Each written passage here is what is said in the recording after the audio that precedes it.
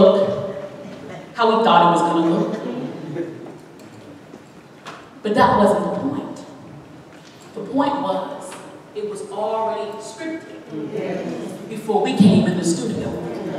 And so we didn't understand the process, but the plan had already been laid out.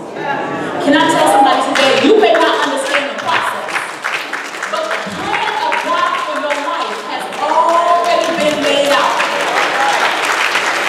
It's been laid out.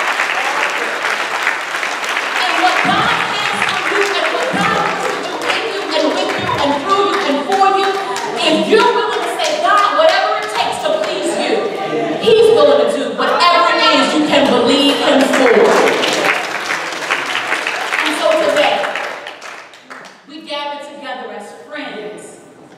Family. To say, God, you do great things when people come together. And so we come together in unity today as family and friends to say whatever it takes. We want to stay focused. We want to stay encouraged. And to that person who may have been considering turning back, you can't turn back now. You're already on the roof. Stay encouraged.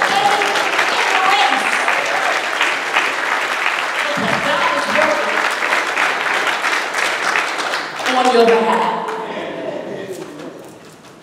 Don't give up. You may have seen others turn back. You can't afford to turn back.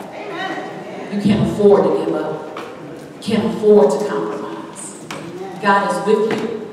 God is covering you. God is strengthening you. He's opening doors. He's doing great things. And so now it's your turn to say, God, I so want to please you. I so want you to be happy with me. I so want to be a blessing to my friends and family. I so want to give you glory. God, I'm willing to do whatever.